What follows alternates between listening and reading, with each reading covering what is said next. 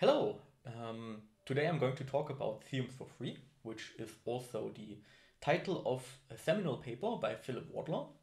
In this paper he describes how you can just take a look at the type signature of a Haskell function, and then just by this type signature you can derive a bunch of theorems about what this function can or cannot do and how it relates to other functions. And the nice thing about this procedure is that you don't actually need to look at the implementation of the function. You only need to take a look at the type signature. Of course, this requires some heavy underlying mathematical machinery. So here on the slide we have the two relevant people. So on the right hand side that's Philip Wadler. Some of you might know him as one of the creators of Haskell. And then we have on the left side we have John Reynolds, who is a mathematician and logician. And he described the theory of parametricity, which is basically something about types and sets. And Philip Wadler then took the theory and developed the theorems for free concept from that. And in this talk, I would like to retrace all of these steps, going all the way back to the necessary prerequisites from set theory and how we can take all of these ideas and apply them to Haskell in the end. But of course, first we need to talk about sets. And don't worry if you don't know anything about set theory. I'm going to try to introduce everything that's necessary in this talk.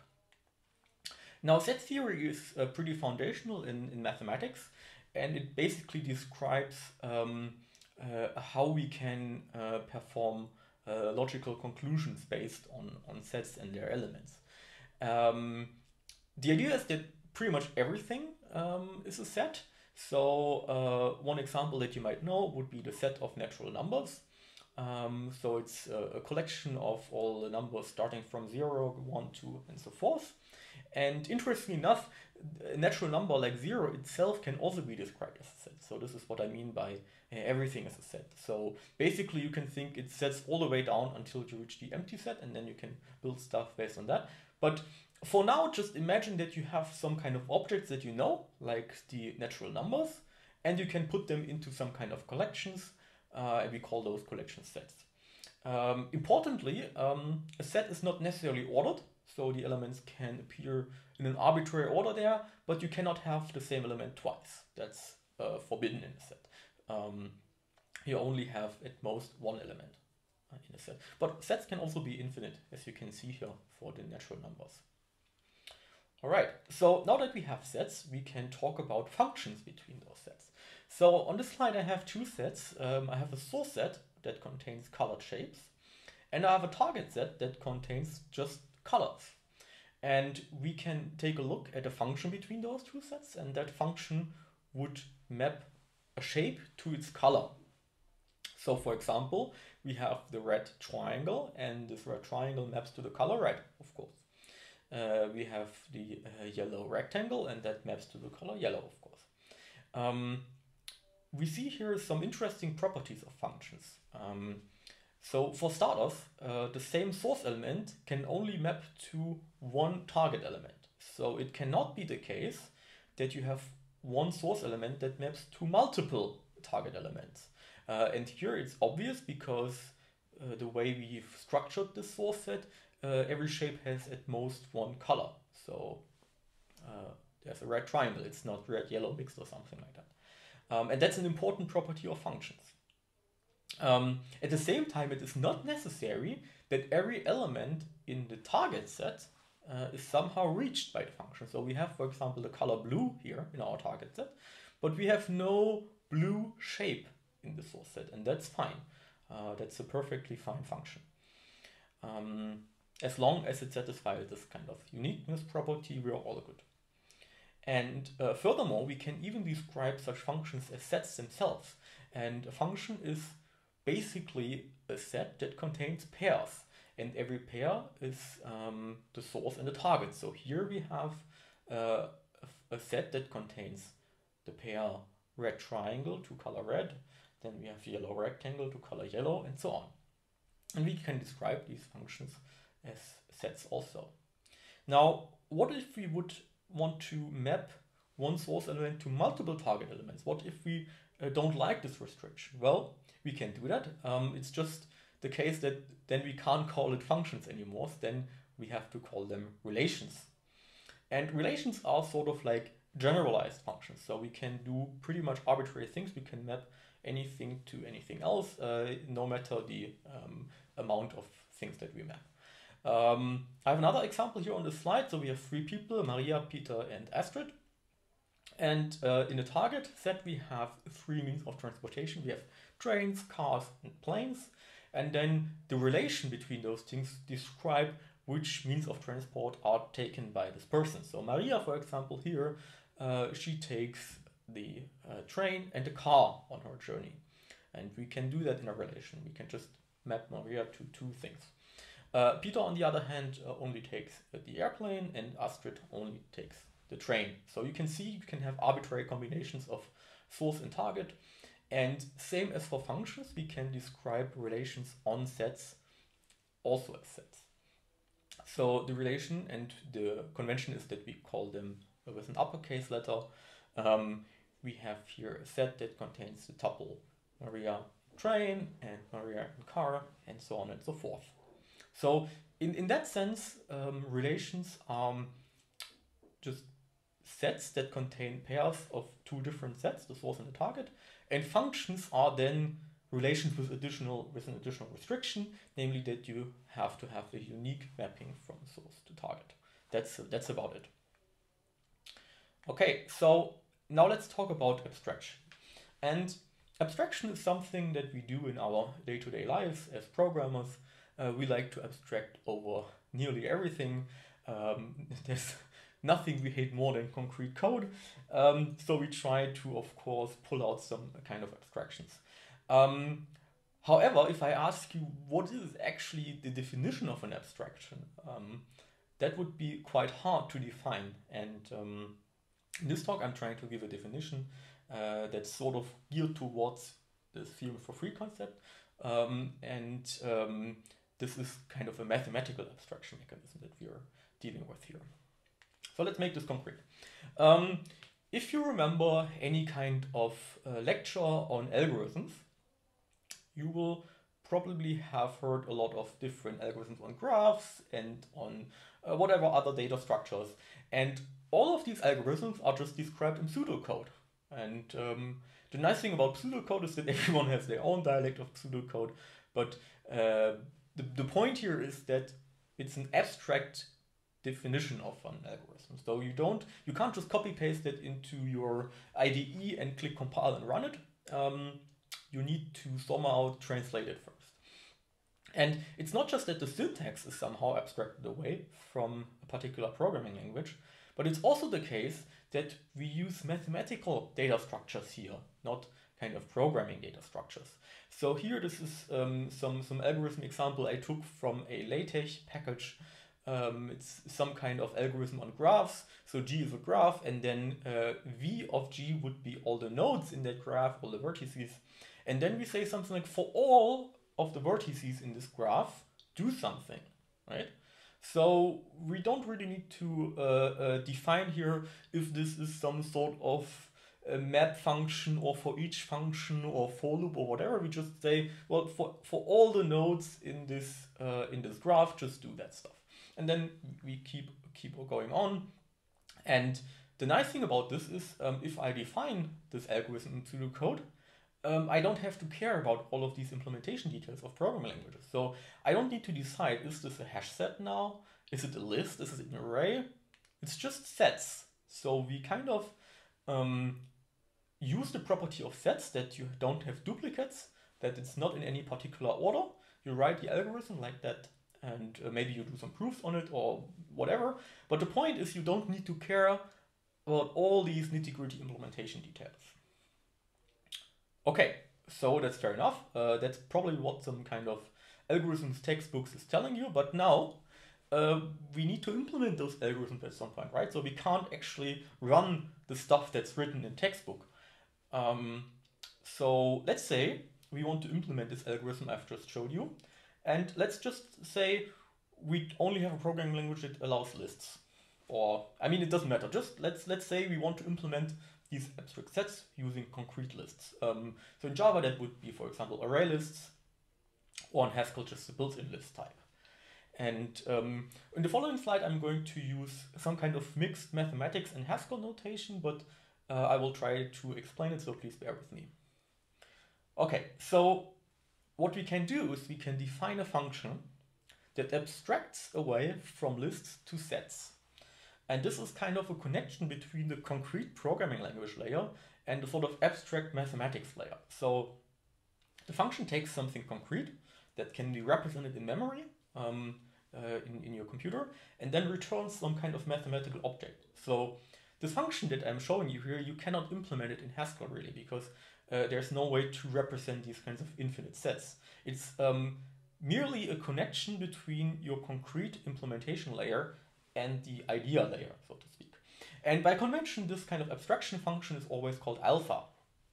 So how do we define alpha? Well, if we put an empty Haskell list into alpha, we get the empty set back, right? Because the empty list does not contain any elements. But if we put in a list with a head and a tail, so an x and an axis, what we do? We call alpha recursively to just get the set of the tail, and then we add the x element to it. And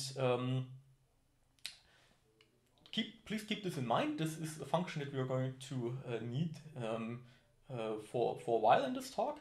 So this is really important. Also keep in mind that you have this list of A, which is a concrete Haskell thing, and then you have the set of A in the signature that is kind of an abstract concept. Okay, let's take a look at some examples. If we call this alpha function on the list 1 and 2, we get the mathematical set 1 and 2 back. And if we flip around the order of the elements in the list, or we add duplicate elements in the list, we get the exact same set back, right? So I told you that in a set there's no particular order and stuff cannot be duplicated. So for both of these calls of alpha with different, even though they are different lists, so in Haskell they would not compare equal, you would get back the same abstraction. And that's kind of the point, right? So in many algorithms, we don't care about these kinds of things, but in the implementation, of course, there needs to be some sort of order because of memory layout or whatever other kinds of issues. Okay, so we can also now describe some kind of operations we can do, both on the concrete implementation layer and on the abstract mathematical layer. Okay, so let's try to decipher this diagram here. We have on the bottom left, we have an axis, which would be a concrete Haskell list. And on the top left, we have a set S. And what this arrow means is that S is the abstract representation of this concrete axis. So if you put axis into the alpha function, you get this set S back. Then we have two arrows going from left to right. The bottom arrow is the function g, so it's a concrete Haskell function that takes a list of something and returns a list of something else. Here in this example on this slide, I'm going to try to define the g function that removes the minimum element of a list, right? So let's say you have a list of some elements, you want to drop the minimum element, should be easy enough to implement, right? And the top f function does the same thing on sets. So it's how we would define it in a pseudocode, algorithm, for example. Now, the key point of this diagram is now that this f and g functions, the f is the abstract function, g is the concrete function, need to be related somehow. Namely, if you run g on hardware and if you run f in mathematics, so to speak, the results must be comparable using this abstraction function. So if you call the abstraction function on g of x as the result of the concrete algorithm, you should get the result of the abstract algorithm back. And that sort of makes sense, right? So, of course, you want to implement the textbook algorithm faithfully. Now, let's take a look at some examples. We take the list 3 to 1 and want to remove the 1. I've omitted the implementation of the Haskell function here. If you want to do it, there's probably a library function to do that, so don't mind that. But we remove the minimum element, so if we take 3 to 1, no matter the order, we should get the list 3, 2 back, and the 1 should be dropped. And now we can compare this with the abstract version, where we would just take S and then remove the minimum from that using the backslash notation, which is kind of the set difference. We also do the same thing. So this should be simple enough. We have the set 1, 2, 3, and then we drop the 1 and get the set 2, 3 back. And now we check. If we run alpha on the list 3, 2, we get the set 2, 3 back. Cool. What if we change this around slightly? So what if we duplicate the minimum element of the list? Well, then we already notice that the set doesn't care that there's a duplicate. So it just gets removed, all the instances of this one.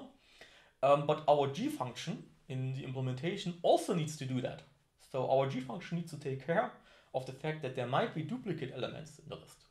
Now, let's say the G function was implemented incorrectly and we only drop the 1, but not both ones. So we would get the result 3, 2, 1 back. Then it would be a violation of this abstraction function. So this is something really that we need to take care of. And here's another catch. What if we start out with the empty list?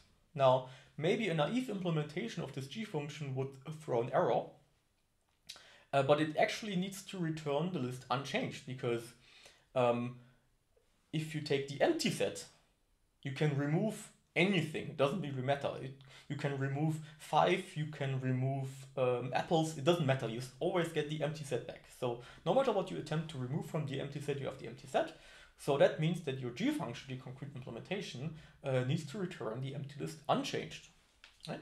So we can do this for all sorts of operations on sets and lists. So there could be another operation that increments all the elements by 1, for example. There could be an operation that divides each element by 2. There could be something that inserts something, and so on.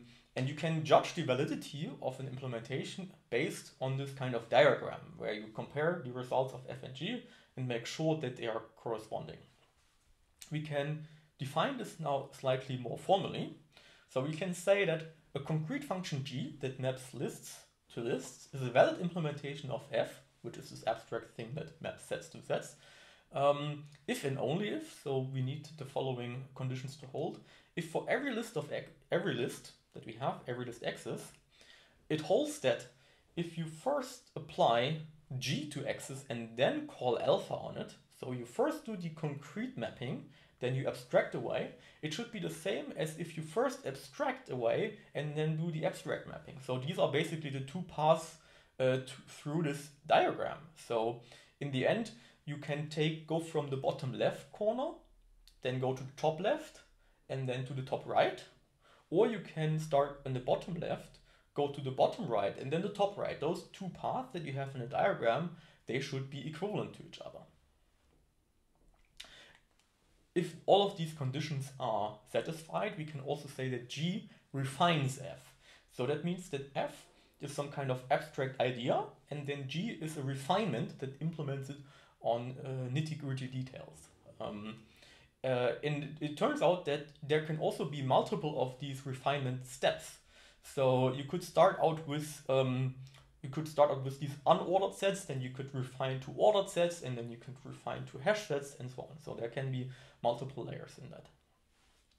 And just to make this even more visual, I have a slide here that shows this alpha function on a particular set of input lists, and then the resulting abstractions. And you can see here again that even if you duplicate elements or switch around the order, the resulting set would be the same. Okay, so just to summarize, we have this concrete function g. It refines the abstract function f because related inputs are mapped to related outputs, right? So if the inputs are related, then the outputs also need to be related. And we can also write this in a mathematical formula. So we can say that if the inputs x and y are related by alpha, then also the outputs g and f of x and y need also to be related by alpha. And it turns out that if some additional property is satisfied, namely that alpha is injective, we can use this to automatically define g. Now the details for this are not important, but I just want to mention here that if we have some additional knowledge about the alpha function, we can use tools to actually go from an abstract algorithm directly to a concrete implementation, so we don't need to do that manually. However, there are a few challenges, of course. So there's no free lunch. Imagine you have a textbook algorithm that says pick any element x from S. How are you going to implement it on lists, right? Which one would you pick? Would you pick the first, the last, the median, the smallest, the largest? How do you know that? What if alpha is not injective? So what if you don't know any additional properties of alpha? What if alpha is partial? So what if you have some kind of illegal representations that cannot be mapped to some kind of abstract idea? So all of these things have to be considered, and how they are kind of implemented in reality would be outside of the scope of this talk, but I just want to mention that there's a bit of there's some challenges around here. Now, what are the use cases of this entire idea? So as I mentioned, you can talk about program refinement. So you started with a textbook algorithm, and then you sort of derive a concrete implementation from that. The second thing is really interesting. It's called abstract interpretation. It's what your compiler does when it tries to figure out if you have some kind of high-level defects in your code. So in Java, for example, you can try to figure out if you have some potential null pointer exceptions going on somewhere. And in order to do that, your compiler will kind of look at every operation that you do in your program and try to abstract away from the concrete stuff that's going on. It just tries to understand null or non-null. So it kind of abstracts away from your concrete values like, I don't know, strings, and just separates into two classes. You have the non-null stuff and you have the null stuff. And then it just tries to figure out if the null stuff bleeds somewhere where you wouldn't expect it. So if you call a function on something that could potentially be null. This can also be applied to division by zero, for example. So you can basically divide all the numbers into zero. That could be integer zero, could be short zero, could be float zero, and so on. And all the other numbers. And then if you try to do a division by something that could potentially zero, then you might have a defect in your code. There's a whole area of research behind this kind of abstract interpretation, and it's really interesting how to implement that if you have while loops and like all of these control structures, how this works out. But all of this abstraction business is really, really important for this use case. And then finally, we have the notion of parametricity, and this is what I'm going to talk about now in the second half of this talk, because it is what paves the way to this themes for free concept. Now, what is parametricity? There's some mathematics left in this talk, but by far not as detailed as before. So whoever's interested in the nitty-gritty details can read the paper by John Reynolds. But here I'm going to focus now on what we do as Haskell programmers. So the Haskell folklore says, it's kind of common wisdom, the more type variables, the merrier. So if you can abstract away some concrete types and replace them by type variables, you should do that. It's good, right? So everybody knows this, but do we actually understand why we say this? And of course, this is a consequence of this concept, theorems for free. And some people take it to the extreme. So just as an example, when I started out with Haskell, lenses were just pairs of functions of getter and setter. And nowadays, well, actually, I think nowadays it's even more abstract, but now you have this kind of structure with 5 different type variables going on here. And I will try to take the remaining amount of the talk to explain why we do this, why we abstract to that extent. And for that, it is important to know that we have a connection between Haskell types and the sets I mentioned from earlier, from set theory, because every type can be thought as the set of the possible values they can take at runtime. So for example, if we take a look at the bool type, it can have 2 values, true and false. And we use these kind of funny brackets, those are sometimes called denotational brackets, to talk about the denotation of the type. So we can look at just the type syntax, like bool or integer, and then we can look at what possible values this type can have. The integer type in Haskell, of course, is all the ints, so they can be of arbitrary size, so potentially unbounded. We can also look at pairs, and pairs in Haskell are also pairs at runtime. And we can also take a look, for example, at functions. So if we look at the denotation of the function arrow, then it would be the set of all functions that send values from A to values of B. And not only that, but we can also assign to every type a relation. So remember the definition of relation. We can sort of relate values from one type to it themselves, so to speak. So this relation would be a subset of this of the denotation of T with itself. Now, why do we define all of this stuff? The paper by Reynolds goes into really a lot of detail, but why do we do all of this? Well, Reynolds proved a theorem, and it's called the parametricity theorem, and it says that if you have any term, so I think he uses some form of lambda calculus, but we can also think of Haskell types here. So if T is some kind of Haskell types, which is closed, so it cannot reference any unbound variables, then this value T is related to itself. And that sounds really strange, right? So every term is related to itself. What does it tell us? It's just sounds like a stupid theorem. Like, why would you prove that kind of thing? Well, it has actually a lot of consequences. Allow me to make this more concrete. So let's say we have a function on lists. I call this function frobnicate, and it just takes a list of A's and returns a list of A's. This frobnicate function could shuffle the values, it could drop some values, but the important point is it returns the same kind of values as it has received. Now the parametricity theorem says that frobnicate is somehow related to itself according to some magic relation that I'm not going to define here because it's very complicated. But this is the theorem on frobnicate, and now the consequence of the theorem is that we can prove the following fact.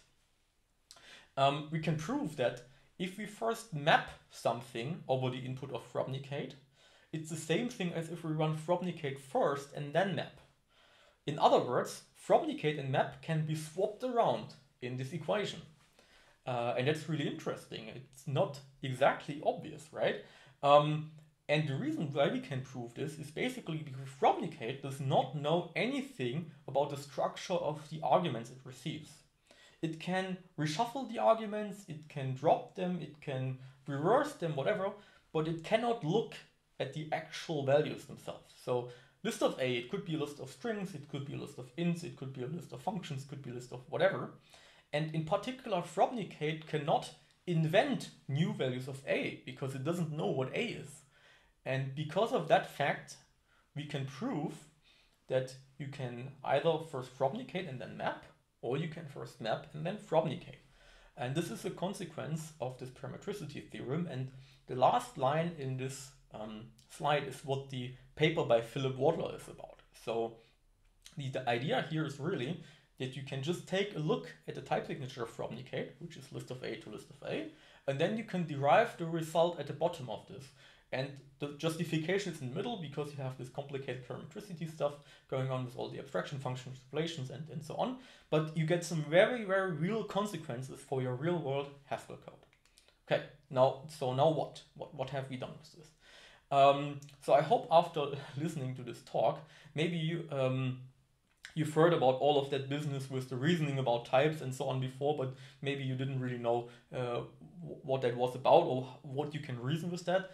And afterwards, you might be able to just, look at all your Haskell functions and be very smart and know all about this now.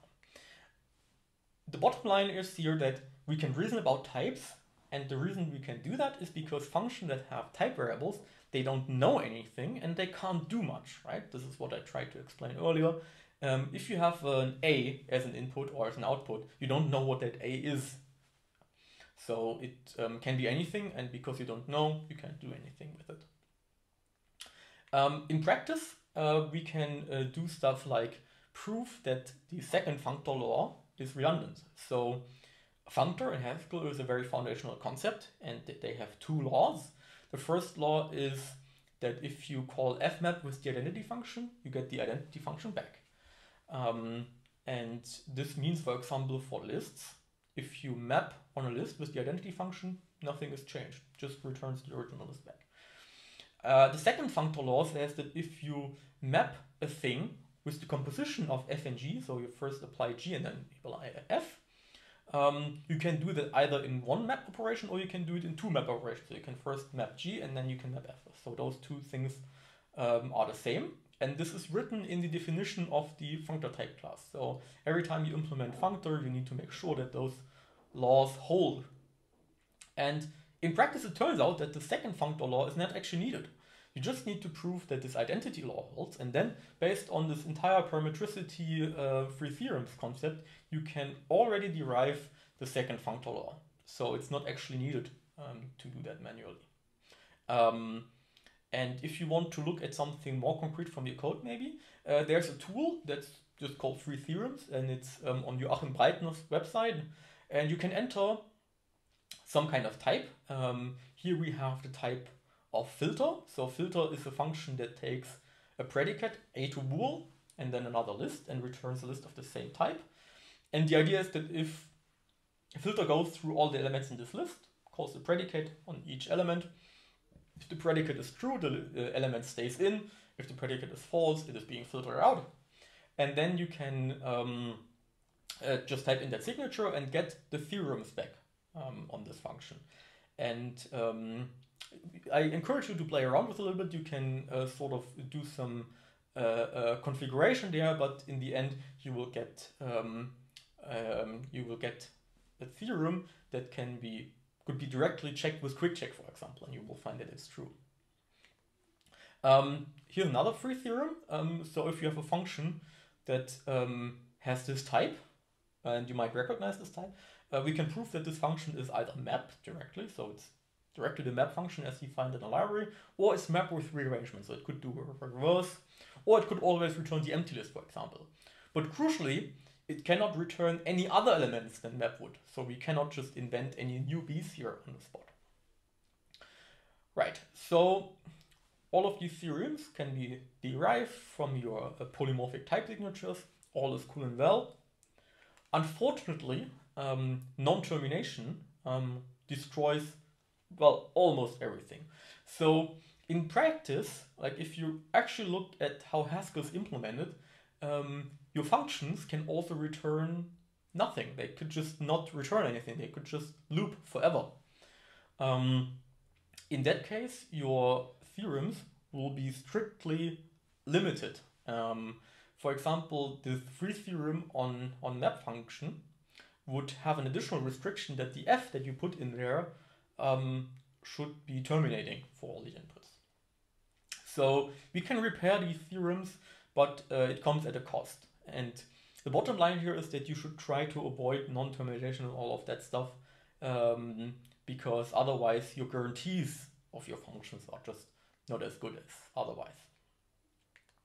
There's a couple of other extensions we can look at. So for example, type classes. I have not talked about type classes at all because they also complicate things. So what does it mean concretely?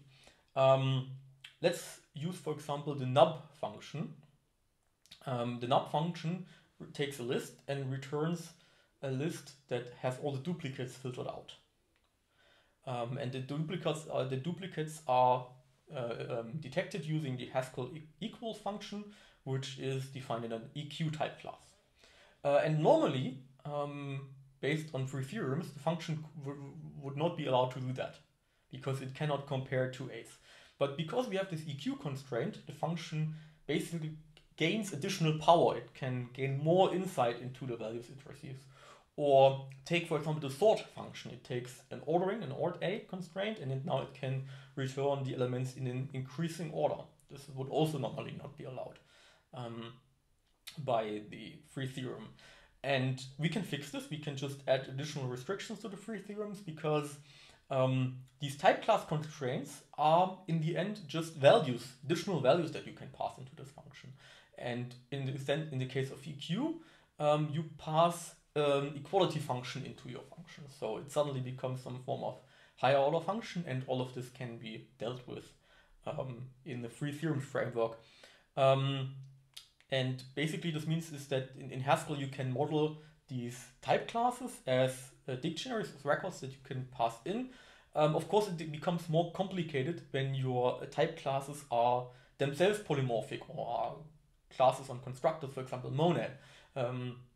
If your function takes a monad constraint, stuff gets a lot more complicated. But there's research on this. If I remember correctly, Wadler's original paper doesn't mention it. But all of these things can be worked around and integrated into the framework. There's current research on these type constructor classes and so on. But yeah, anyway, I encourage you to play around with this free theorems tool by Joachim Breitner on his website. And yeah, maybe next time you write a polymorphic function in Haskell, you remember, well, if I already have this type signature, then I get these kinds of guarantees, and I don't need to write tests for that because it's already in the type signature. And that concludes my talk, and I'm very happy to take any questions now.